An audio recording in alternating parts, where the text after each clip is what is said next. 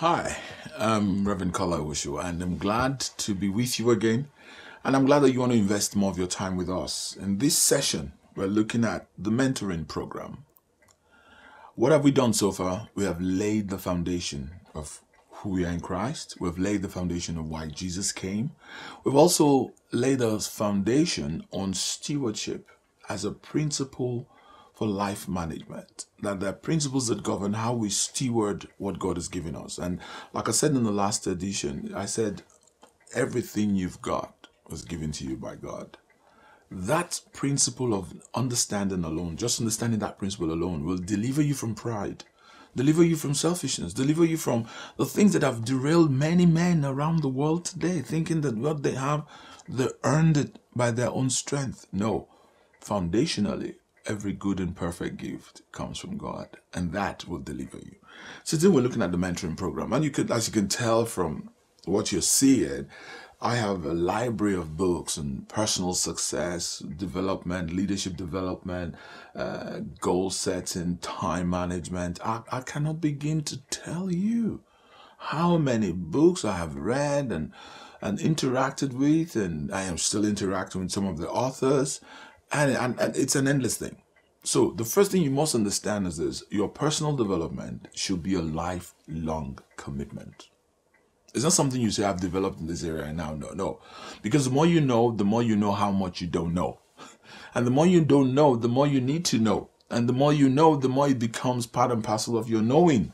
So this is not something you want to learn and say, I now have mastered it. No, this is something you want to keep learning. And so here I'm just going to give you the general picture of it. I call it mentoring program, and the first word here is vision. Your personal vision should encompass your talents, your gifts, and the discovery, development, and deployment of your gifts to meet the needs of others and fulfill your God-given dreams. Two things right there. Number one, it encompasses what you've got, so you must know what you got. Number two, it must encompass your desire to meet the needs of others. And number three, to fulfill your God-given dreams. Now, dreams, that's one word that most of the personal development success books use. What's your dream? What's your vision? What do you want to accomplish? Where do you want to be in the next 5 years? Where do you want to be in the next 10 years? Now, Africans don't normally plan for too long because they're not too sure how long they'll live, I suppose, or something. But I want you to know that, it's an element of faith. That's why I'm so glad I'm a Christian. It's an element of faith to even plan for the future. Because I believe that there is a future. That's why I'm planning for it. If I don't believe that there's a future, why should I plan? So that's why I am so glad to bring personal development, leadership, and success principles on the platform of the Word of God, because I believe that is what is missing in many others. I read all kinds of books. I read different ones, and I can tell the limits upon which I take on what they say. Because when you become your own God, when you determine your own destiny, then I think something's wrong. I think God has a destiny for me, and I need to participate with Him to fulfill it. But that doesn't stop me from learning the skills that you have. So the first vision, some of you might say, well, I don't have a vision. I don't have a dream. It's not true. Everyone's got something. You just haven't discovered it. You have a dream. Every time you look at the mirror and you have to adjust, that means you have an internal image of what you were meant to look like, and that mirror is not exactly telling you that. So you adjust externally to conform to your inner image of who you think you are. And that's the same principle of vision. There is a vision. Vision is simply the possibilities that lie ahead of us. So vision is important. We can talk about vision for a long time. But the other thing is personal development. Self-awareness should precede personal development programs. In other words, you should know yourself. How do you know yourself? By examining things around you, by examining your response to certain things, by examining how you relate and react to things around you. You will get an idea of who you are, what is inside you. Some of you don't know how much fear you've got. Fear of this failure, fear of the future, fear of being rejected. Those are fears that you never will know until you decide that you're going to discover them. How do you discover them? By setting certain goals and seeing your response to them. So, ooh, I did not have so much fear.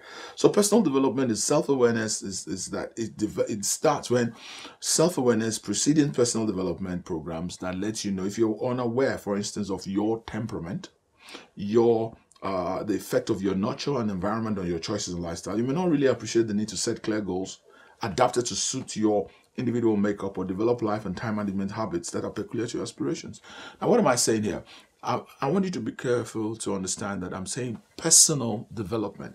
Now, there are books that talk about business development. There are books that talk about organizational development. No, I'm talking about personal development. The principles are similar, but the personal development is that you should have a personal vision, you should seek your personal goal, be self-aware, and know that you need to develop life and time management habits. You need to develop peculiar goal setting skills to help your own personal aspirations. For instance, if I know I'm lazy, I should set a goal to keep me not being lazy. If I know I'm careless, I should determine what to do with myself so that my carelessness will not become very, very dangerous to my future. That's what I call personal development. Then we have relationships. The ability to cultivate healthy relationships and create a nurturing environment where people can be helped and encouraged to grow and develop their potential. That in itself is a leadership skill. But we call it relationship now. The ability to nurture, you need to learn. You need to develop it. You need to cultivate it. What about attitude? This is a function of your thoughts and expectations and actions. Wrong thoughts produce wrong actions, and these lead to wrong results. So we need to predetermine our anticipated outcomes and generate the right attitudes. The basic areas where we need to develop can be classified into the following: goal setting, huge; time management, powerful; communication, leadership development, and etc. Understanding how to collaborate with others to build team, because the team makes the dream work. So teamwork is also a skill to be developed.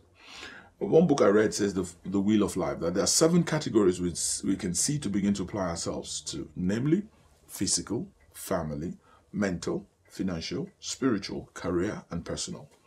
We can face these categories individually and first of all have an assessment of where we are in them, grading ourselves from 1 to 0, 10 being the best, 1 being the least. Physical. How we can look at our appearance. Do we have regular checkup? What's our energy level? Muscles, are they toned? Regular fitness program, weight control, diet, nutrition, stress control, endurance, and strength in others. Spiritual. Our belief in God, inner peace, influence on others. Spouse relationship, church involvement, sense of purpose, attitude for giving donations, prayer, Bible study, and others. Mental. Attitude, intelligence, formal education, continuing education, and training, creative imagination, inspirational reading or CD education, inquisitive mind, self-image, enthusiasm. All of these are around our mental development. What about family? Listening, good role model, principled but flexible, forgiving attitude, building self-esteem of others, express love and respect, meals together, family relationships, dealing with disagreements, time together, and etc. And we can talk about each of these things one after the other. But let's look at some steps to goal setting, just for the sake of our discussion today. If you don't mind, let me just have a sip of water. Thank you very much. And last time we were looking at it, I still have some things here that would help you. Today we're looking at goal setting. What are the 7 steps to goal setting? Number 1, identify the goal. What do you want to achieve? You say, but is that not left to God to help me achieve something? No. What God does is to tell you what He wants you to do. You have to decide what you're going to do. If you decide to obey God, you set it as a goal. Number 2, list the benefits. In other words, what's your motivation? What's in it for me? What's in it for me? Because that's the why of the goal. You know, some people think it's only important to have a goal. What's the why? What's motivating this goal? Number 3, list the obstacles to overcome. You can ask a friend who knows you well to help you in this one. Number 4, list the skills and knowledge required. We're talking about personal development here. We're not talking about your company. We're not talking about your business, just you. Number 5, identify people and groups to work with. Sometimes you need accountability groups. Number 6, develop a plan of action. Number 7, set a deadline for achievement. Now, what you need to understand, we've just gone through 7 steps of goal setting in the simplest way. Well, I'm going to try to keep it as simple as possible because each subject matter like goal setting, time management, they can be well developed. I mean, Seven Habits of Highly Effective People will tell you things in a different perspective sometimes, but they all lead down to the same thing, that you should have your own sense of value, or sense of achievement, a sense of time management. It is something you got to adapt for yourself. It's not just something they said you should do. So any approach we give it right now, it's up to you to develop within yourself how you're going to handle it. So this is one thought about goal setting that will help you. Goal setting is about becoming. Now that's the profound statement, because a lot of times people think goal setting is about achieving. No, it is primarily about becoming. It is what you become to accomplish your goals. That is the key in setting them. What you become. In other words, if, for instance, I set a goal to make £1 million or $1 million, depending on where you are, the question is not only how I achieve or how I get the 1 million. The question is, what do I need to become to get the 1 million? And that's where the personal thing comes in. It is the becoming. Why? Because God has ordained that your participation will be involved in what you become. So let's take somebody who has no goal, doesn't learn time management, has nothing to do with leadership development, just lives his life the way he wants. He will still become something. Think about it. He'll become more and more useless, more and more lazy, more and more losing focus, more and more achieving nothing, more and more of something. He will still become. At the end of his life, he might be the most useless person that ever existed on the surface of the earth. And he has become something by doing nothing. So if you do something, you are going to become something. So I just wanted to say that to us, that because if I want to go into time management, for instance, I have a book here. I don't want to advertise the author, but it says Natural Laws of Successful Life and Time Management. I mean, these are profound materials. I've had this now for a couple of years, and I'll tell you, just not sure what it says. It says, number one, you control your life by controlling your time. Your governing values are the foundation of personal fulfillment. In other words, if you don't have governing values, you first sit down and say, what are the values I have for my life? Like if you're a Christian, you respect God's word, you fear God, and things like that. Those governing values become the foundation for personal fulfillment. Number three, your daily activities reflect your governing values. When your daily activities reflect your governing values, you experience inner peace. To reach any significant goal, you must leave your comfort zone. We'll be talking more about this later, by the way.